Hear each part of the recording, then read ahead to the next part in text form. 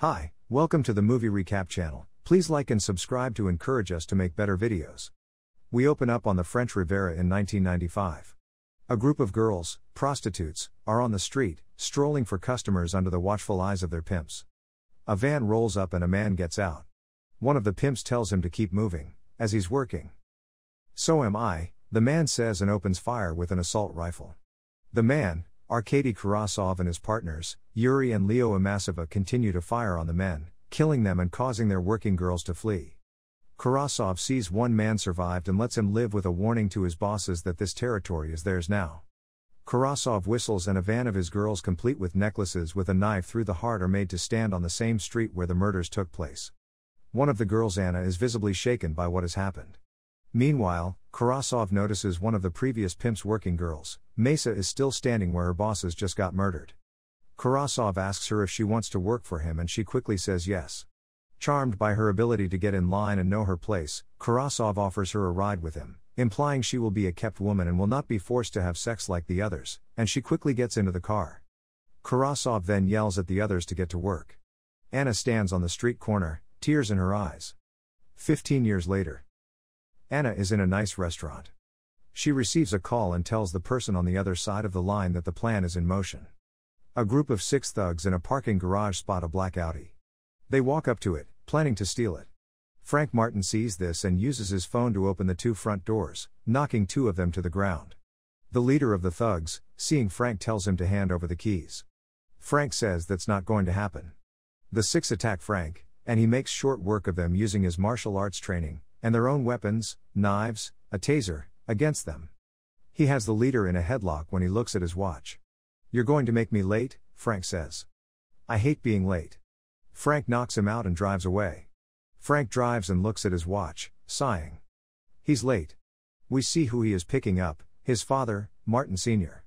Martin Sr. tells his son that he's late. Frank says he is only 30 seconds late, but his father counters late is late. As they drive off, Frank asks his dad about his retirement and Martin Sr. says he will now get €791 a month in retirement money. Frank gets a call with an unlisted number. His father asks if he is going to answer it. Frank shakes his head no. "I don't use the phone when I'm driving," he says. A woman, Chow, is in a hotel room with 2 men, waiting for Anna. One of the men, the accountant of Karasov's money, is angry that Anna is late since he is the one that pays them. Anna finally arrives and the man says they should get the party started. "My sentiments exactly," Anna replies before pulling a silenced pistol out her bag and shooting the accountant and his guard in the head. Anna and Chow get to work, setting up a line of towels that lead out of the bathroom to the bodies. Anna then adds in the body of a dead independent prostitute to fake Chow's death, making sure to add Karasov's necklace to the body. They use lighter fluid and a dryer and running water to cause a fire and burn all 3 bodies past recognition. Frank and his father have dinner at his house. Frank asks what he has planned for the future. Martin Sr. he plans to buy a boat with the money he has saved up. Frank dryly comments on that despite his father working in water purification, he always worked in dangerous locations, implying that Martin Sr. used that as a cover to be a soldier/spy. Frank gets a call from the same unlisted number. Anna asks if he is willing to do a job. Frank says he doesn't take contracts over the phone and asks to meet. Anna says okay and sets a meet for 2 p.m. the next day. Meanwhile, Karasov is on his yacht, surrounded by women and his 2 partners Yuri and Imasova. Mesa is still there, as Karasov's de facto girlfriend/kept woman. Mesa gets a call and hands it to Karasov. There has been an accident involving the accountant. Karasov and Mesa meet with Inspector Bikteui, who shows him the corpses of the 3 bodies, saying the first 2 have been identified. Karasov asks why he wasted him time showing them then. Bikteui then shows him the 3rd body, of a woman, and asks if he recognizes one of his hostesses. Karasov insists he is a legitimate businessman, but Bikteui counters he is not accusing him of anything and it would be a moot point to do so since many on the force have enjoyed the company of his hostesses. Karasov makes it clear that if he does try to accuse him, he better have an army with him. Frank meets with Anna and lays out his 3 rules. There will be no names, the deal cannot be changed once it's agreed on, and he is not to know what he is transporting. All of the rules are so he can maintain plausible deniability in case things go wrong. Anna says he will be picking up 1 passenger, her, and transporting 2 packages for a total of 104 kilos to their destination from the Mediterranean bank in 3 hours. Frank agrees to the terms, and says 1 minute after 5 p.m. he leaves, with or without her. Frank leaves to get ready. Anna calls someone on her phone, telling them they are good to go. Martin Sr. is at the store, buying an expensive bottle of wine. Frank is at a local mechanic shop, working on his car to get it ready. He calls his dad and tells him he will have to miss dinner since some things came up. Martin Sr. sees a pretty woman needing to change a flat tire, and tells his son he will just have to share dinner with someone else. Frank says that sounds good and hangs up. Martin Sr. goes up to the woman and offers to help her change the tire.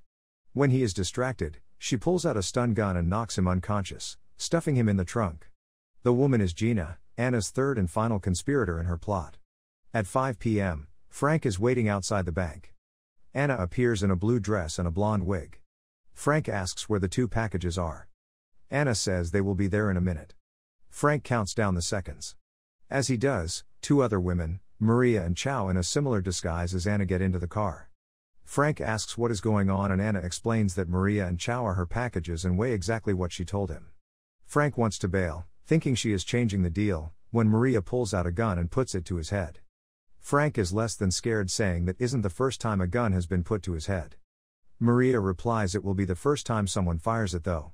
Needing him to move, since nearby police are getting suspicious, Anna shows him a cell phone video of his father, who they have kidnapped in order to ensure his cooperation. Frank, having no other choice, revs the engine and drives away from the bank with the police in fast pursuit. Despite throwing numerous police cars and motorcycle officers his way, Frank is able to evade them all, putting most of them out of commission via car crashes due to precise turns and movements. He takes the 3 to a parking garage where they switch cars. Anna asks why they are leaving evidence behind, but Frank says they are not, and pushes a button, blowing up the car and every trace they were in it. Karasov meets with the bank manager, who shows him the video footage of Anna and her conspirators taking him hostage. However, they only broke into the safety deposit box of Karasov's accountant, which had jewels, some money, and a little black book ledger. Karasov vows to find out who is responsible and make them pay. Mesa says she will do an inventory of their girls and see if anyone is missing, in case this is an inside job. Frank drives the 3 back to their safe house, where he sees his father handcuffed and calmly drinking a beer. Anna wants to talk about a new deal, but Frank will have none of it. He just wants his father back and to leave. However, Anna tells him that his father has been poisoned and will die within 12 hours if he is not given an antidote, which only they have. Frank can kill them, but if he does, he kills his father too. Frank seethes in anger but has no choice but to go along with the next step of their plan. Karasov meets with Mesa, who has lined up all the girls Karasov currently owns. She says 4 are missing. Since Karasov believes one of the girls was killed in the hotel fire, he believes 3 of his girls are doing this to him. Back at the safe house, Frank notices Anna's necklace and, recognizing it, quickly realizes that the plan Anna and her friends are trying to accomplish isn't just about the money, it is personal revenge against Karasov, the man they hold responsible for ruining their lives. Frank drives Anna to a hospital. Frank asks why they are here. Anna asks if he has ever played doctor. Frank, with a stolen white jacket, poses as a doctor with Anna in a wheelchair as a patient. He calls an office and poses as a Dr. Smith, coming for some gases necessary for surgery. When they get to the office, they knock out the guy at the desk and steal a tank of gas. Meanwhile, at the safe house, Martin Sr. watches a soccer game with Gina, drinking vodka. They talk about her home country and Martin Sr. impresses her a bit with his knowledge of it. She leans in to kiss him, having been seduced a bit by him, only to be interrupted by Chow, who tells her they got the gas, so the next stage of their plan can begin. Maria walks up to a gang and asks if they speak English and are willing to make 1,000 euros each. The men all quickly agree and follow her. Yuri is at his plane, where he lives all the time. He wants to leave but they don't have clearance. Yuri tells his guard he wants the pilot to leave the second they can. Maria goes to a hotel bar and picks up a man and takes him back to his room. As soon as she gets him inside, she pulls out a gun and tells him to sit down. Frank drives Anna to a club that Amassiva owns. Maria and Chow are already there, once again in their blue dresses and blonde wigs to avoid identification. Frank parks around back, after knocking out a guard, and tells them he will replace the tank. After they do what they need to do, they will meet back at the car. Anna, Maria, and Chow go into the club and dance to kill time. Frank finds the fog machine system and switches out one of the tanks for the gas. He then texts Anna that the tank is ready, so she and her 2 friends race to the bathroom and put on gas masks they had hidden there earlier. Meanwhile, when caught messing with the tanks, Frank is forced to knock out a club employee. When he drags him into a break room, he accidentally locks the door. Turning around, he is surprised to see 3 other men there. Frank tries to make up a story of the guy being sick, but they don't buy it. Frank notes they probably won't just give him the key to open the door. The men stand up and begin to fight Frank. Back in the main club area, the DJ hits the fog machine button and it pumps the gas into the building, knocking out Imasova and everyone else. Anna, Maria and Chow walk through the club and get to his office and copy his fingerprints with a scanner. They are now able to access his bank accounts. Using the ledger, they find the right code and log in. Frank is still battling the men in the break room and a 4th man joins the fray. He uses a vacuum cord to twist and subdue some of the men into positions where he can hit them. Trapped in a narrow hallway, Frank uses the shelving units to beat and incapacitate the men. Moving back into the main room, Frank fights the 4 with pipes, knocking them out. Back in Imasova's office, Anna transfers 100 million of his money into her account. The 3 get back to the car, but Frank isn't there. Anna calls Frank, who is still busy with the goons. Taking the call and realizing he has to leave, Frank ties a vacuum cord around the leg of one man who tries to still fight him and string him up over the rafters. He then holds that man in place by looping the other end of the cord around the neck of a second man. He pockets the key and leaves, but not before telling them they should have just given him the key in the first place. Frank finally meets them at the car, only to see 4 more men have arrived outside to stop them. Frank and the 3 girls get inside the car. Frank opens the sunroof and puts the car into neutral. He tells them no matter what, not to touch a thing in the car until he gets back. Frank steps outside and begins to systemically beat every man that comes out trying to stop him. Despite that, Chow and Maria freak out about the car still moving towards a locked gate and want to stop it. Anna says they will listen and wait for Frank. Frank eventually knocks out the last guy, climbs back through the sunroof and floors the car through the gate, making their escape. "We're late," Frank says. "My dad hates when I'm late." The next morning, Yuri learns he can finally take off in his plane. A pilot and a stewardess arrive. It is Martin Sr. and Gina. Yuri wants to know what happened to his pilot and Martin Sr. says he got food sickness. Yuri calls the pilot, who is being held hostage by the gang that Maria recruited. The pilot vouches for Martin Sr., which calms Yuri. Martin Sr. gets ready to take off while Gina, under Yuri's request, pours some champagne. However, she laces it with a drug to knock him out. Yuri tells his guard to retire to the back room, and asks Gina to keep him company as he takes a sip. Yuri passes out due to the drugs. Gina locks the room where Yuri's guard is. She takes Yuri's fingerprints via scanner, so the group can access his money too. She then calls the gang in the pilot's hotel room to let him go and gives them the combination to the safe, which has their payment. As Martin Sr. pretends to take off, Gina comes in and tells him it's done.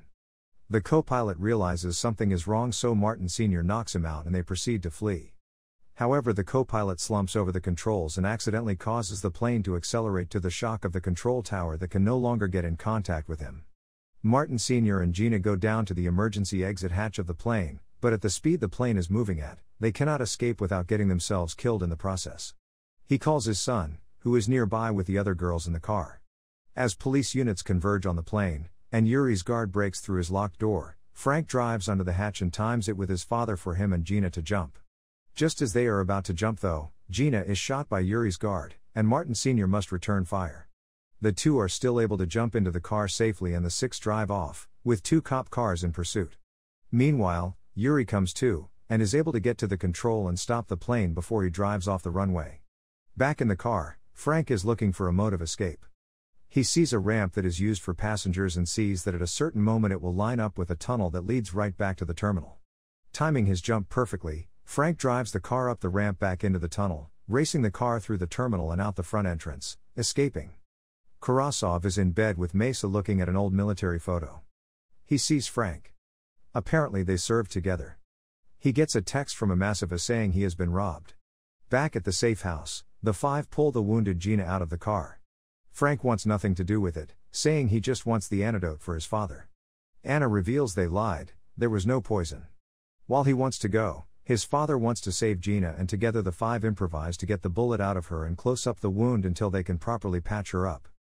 Martin Sr. pulls out the bullet and with a combination of sugar and cobwebs they close up the wound for the time being. Karasov meets with Imasova at the nightclub, who explains that he and all his customers were knocked out by gas and his money is gone.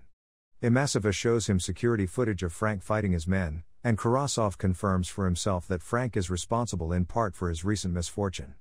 Imasova is angry, thinking that Karasov is trying to double-cross him, but Karasov denies it. He asks for 6 hours to bring those responsible to justice. At the safe house, Frank watches as his father has some fun with Gina and Chow.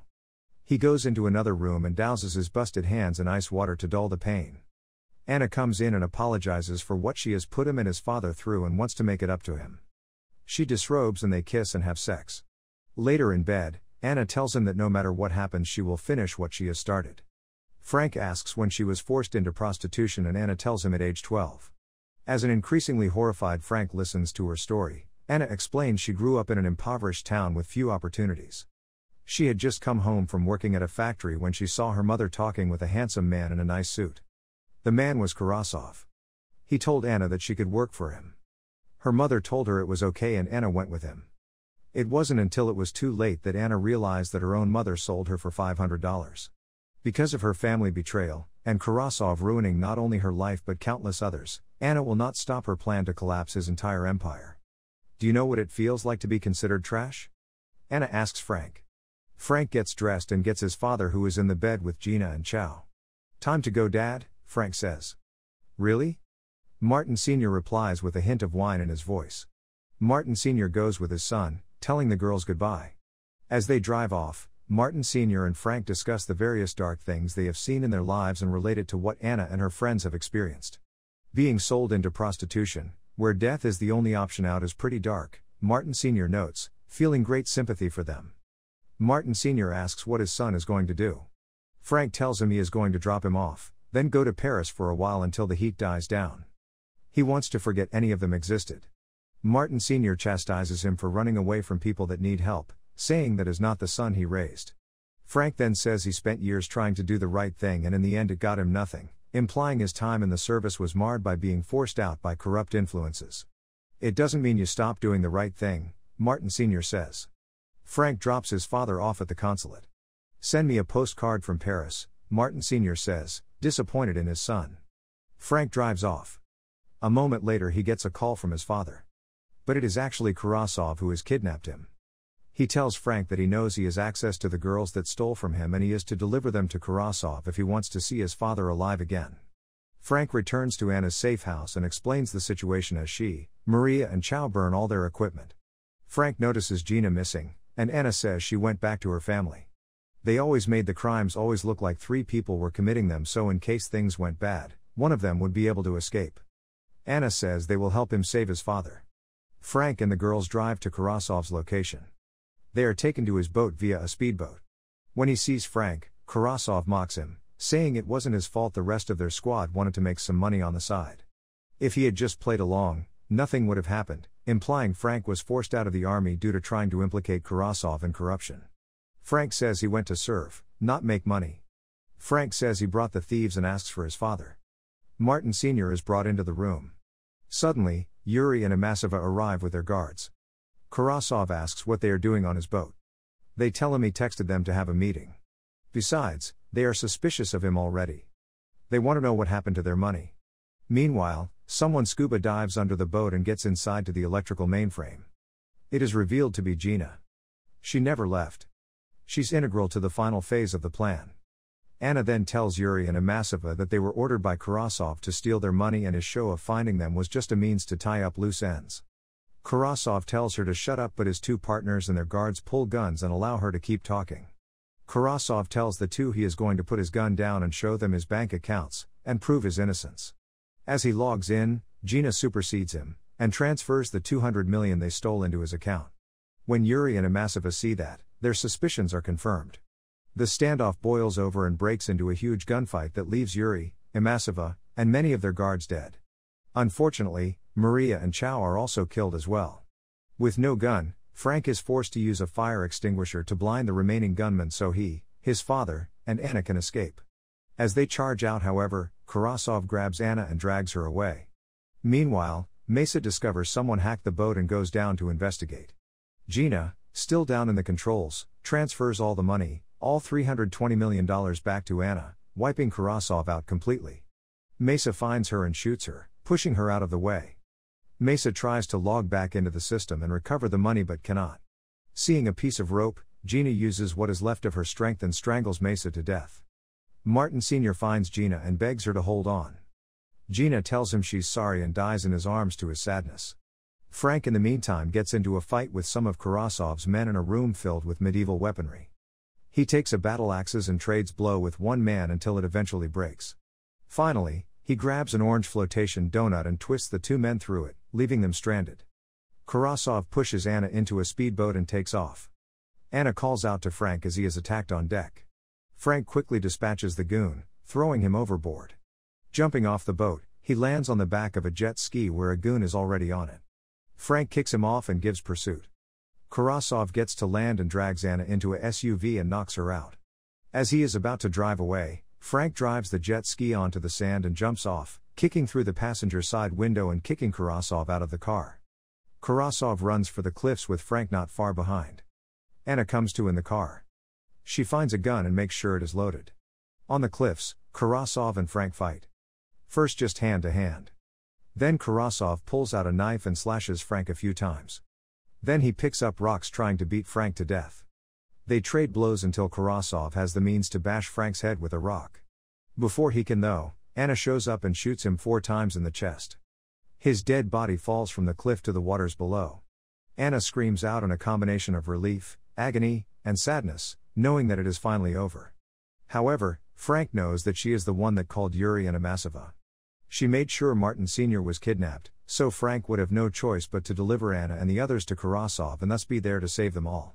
Now, she has to kill him to erase any trace of what she has done. Anna, breaking down, tells him to stop, to not get any closer. Frank then says if he needed to be dead, why did she save him? He gets closer to Anna and makes her put the gun down.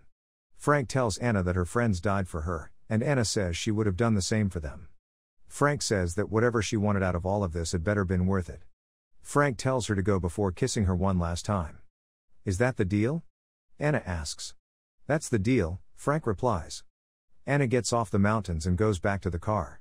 She looks at Frank one last time, sadly, and then drives away. An undetermined time later, Martin Sr. is being interrogated by Inspector Bikteui. Martin Sr. denies having anything to do with the mess and cannot identify the man who killed Karasov. Bikteui has no choice but to release him, having no just cause to keep him locked up as a person of interest.